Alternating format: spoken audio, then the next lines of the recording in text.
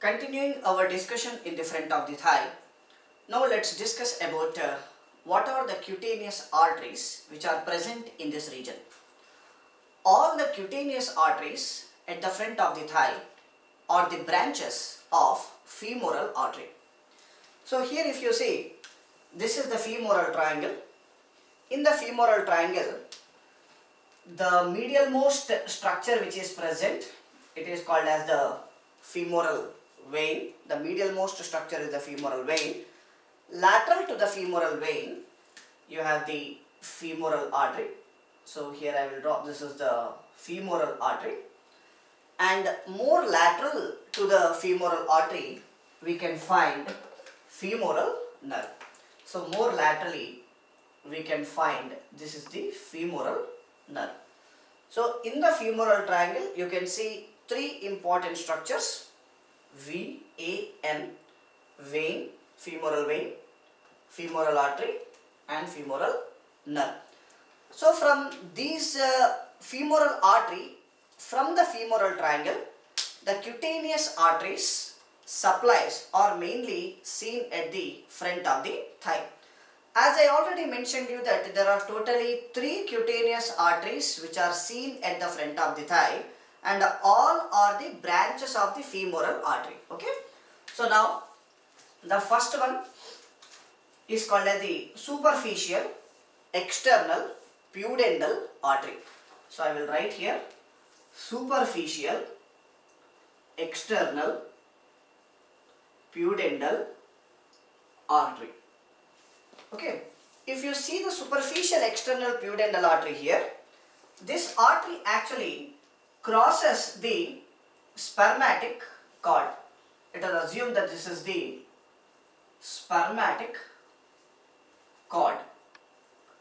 Okay, so the superficial external pudendal artery crosses the spermatic cord, means it runs medially, crosses the spermatic cord and supplies the external genitalia.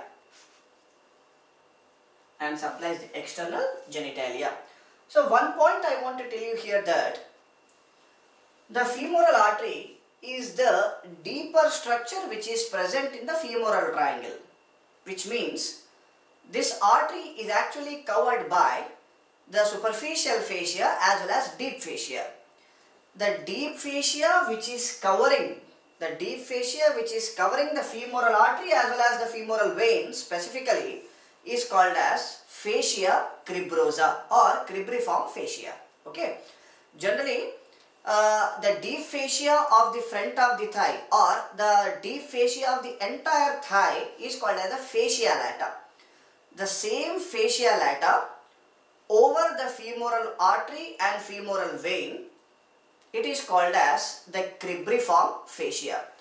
So while the artery coming from deeper to the superficial, because the cutaneous arteries, what we are studying now are the arteries which are present in the superficial fascia, but the femoral artery lies deeper to the deep fascia, which means it has to pierce the deep fascia. The cutaneous artery has to pierce the deep fascia to reach superficial region, right?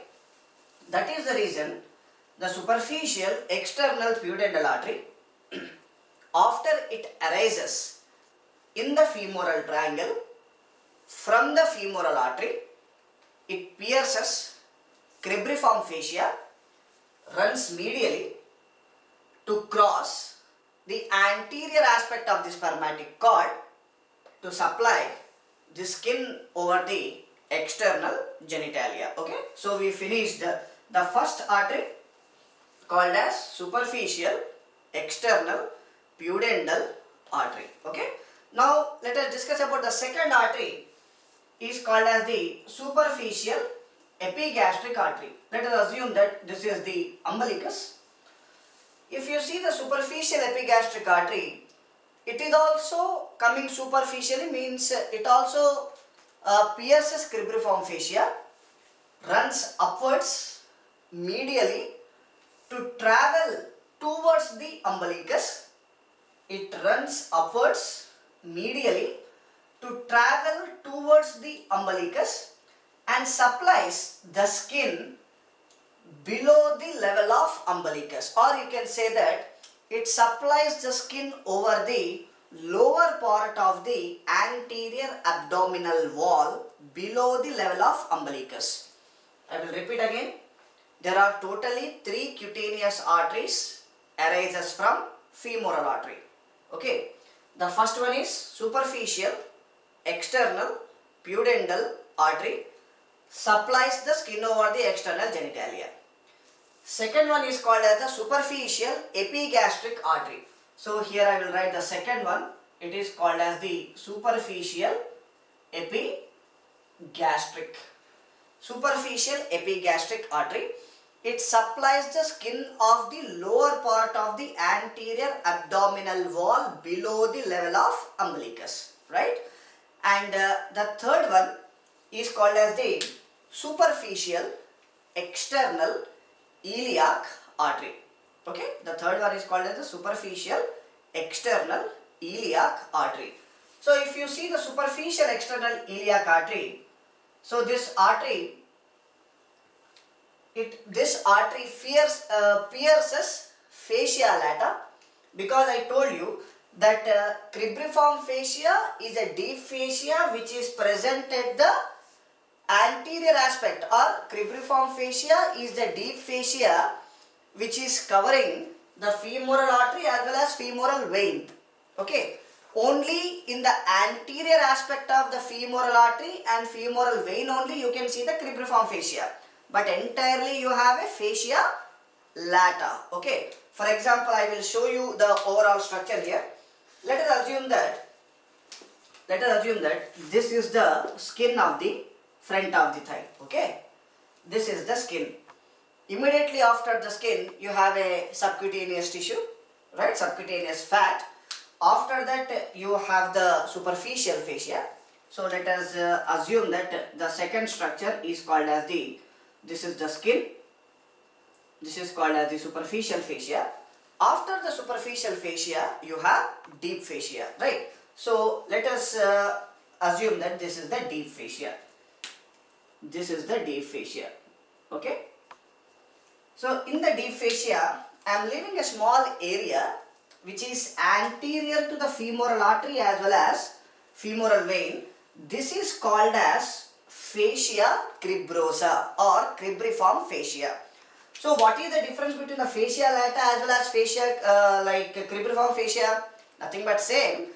Fascia cribrosa is actually covering the saphenous opening, which means the great saphenous vein is a superficial vein, and the great saphenous vein comes and drains into the femoral vein. So while it is draining into the femoral vein, that area means that foramen is mainly covered by a fascia called as the cribriform fascia. Okay, or we can say the opening of the great saphenous vein which is draining into the femoral vein, which is actually covered by the fascia called as the cribriform fascia, which is nothing but called as the deep fascia. Okay, which is located anterior to the femoral artery as well as femoral vein. So here I will draw. Let us see. This is the femoral artery. Okay, and I will draw this is the femoral vein here. This is the femoral vein, and lateral to the artery you have the femoral nerve here. Okay, so let us assume that this is the femoral nerve. So by this you can say that anterior to the femoral artery as well as femoral vein, the deep fascia which is present is called as the fascia cribrosa. But the artery what we are talking now, superficial external iliac artery, is running laterally, which means the artery is running laterally, right? So it is not associated with the fascia cribrosa. So this artery pierces the deep fascia of the thigh called as fascia lata, right? Now it pierces the fascia lata. After piercing the fascia lata, the artery becomes deeper. After piercing the deep fascia of the thigh, the artery becomes deeper. The dotted line means assume that it is going deeper. So I will repeat again. The third cutaneous artery called as superficial circumflex iliac artery. The third one is called as superficial circumflex iliac artery. So this superficial circumflex iliac artery runs upwards laterally behind the inguinal ligament or behind the lateral end of the inguinal ligament to reach finally the anterior superior iliac spine. At the anterior superior iliac spine, it take part in the anastomosis within the three arteries.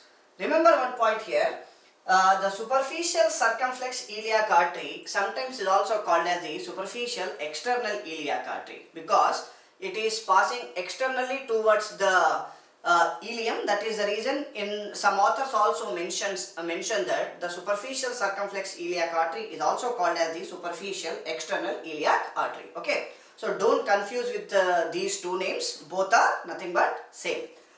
So the superficial circumflex iliac artery runs laterally, piercing fascia lata, passes behind the lateral end of the inguinal ligament to reach anterior superior iliac spine. So at the anterior superior iliac spine, it take part in the anastomosis within the three important arteries. Okay, the first artery, it take part in the anastomosis within the three important arteries. The first artery is called as the deep circumflex iliac artery. Okay, so I will write here deep circumflex iliac. Deep circumflex iliac artery. So, and the second artery which is taking part in the anastomosis, is called as superior gluteal artery. So, the second artery is called as the superior gluteal artery. Okay. So, after superior gluteal artery, the third artery is called as the lateral circumflex iliac artery. And this lateral circumflex iliac artery is also called as the lateral circumflex femoral artery. Okay, the lateral circumflex iliac artery is also called as the lateral circumflex femoral artery. So there are totally three arteries which are taking part in the anastomosis. One is the deep circumflex iliac artery, second one is the superior gluteal artery, and third one is the lateral circumflex femoral artery. Because the lateral circumflex femoral artery also reaches towards the iliac crest and anterior superior iliac spine, that is the reason it is also considered to be the lateral circumflex iliac artery. These are the three arteries which take part in the anastomosis with the superficial circumflex iliac artery, which is the third cutaneous branch of the femoral artery, right? These are the three cutaneous arteries what we can see at the front of the thigh, right? So after we study the cutaneous arteries, now let us discuss about what are the cutaneous lymph nodes which are located at the front of the thigh. So our next topic should be the cutaneous lymph nodes which are present at the front of the thigh. Remember that there are three lymphatic groups which are present at the front of the thigh. Three lymphatic groups which are located at the front of the thigh, arranged like an alphabet T. For example, same I will show here. Let us assume that this is the inguinal ligament, right, and this is the thigh region here. Okay, this is the inguinal ligament. So here the lymphatic group which are arranged are as a alphabet T. So one is called as the vertical group and another one is called as the horizontal group. Okay, so there are three lymphatic groups which are arranged as an alphabet T. One is the vertical group and another one is called as the horizontal group. So here if you see, the vertical group is at the lower side. That is the reason I can mention these are the lower vertical. We are talking about the cutaneous lymph nodes which are present at the front of the thigh. So remember the alphabet T. So the tail of the T is called as the lower vertical and the horizontal part is called as the horizontal groups. The horizontal group of lymph nodes are again divided into medial as well as lateral. That is the reason medial horizontal, and next one is called as the lateral horizontal. Okay, one is the medial horizontal and another one is the lateral horizontal. These are the cutaneous lymph nodes which are located at the front of the thigh.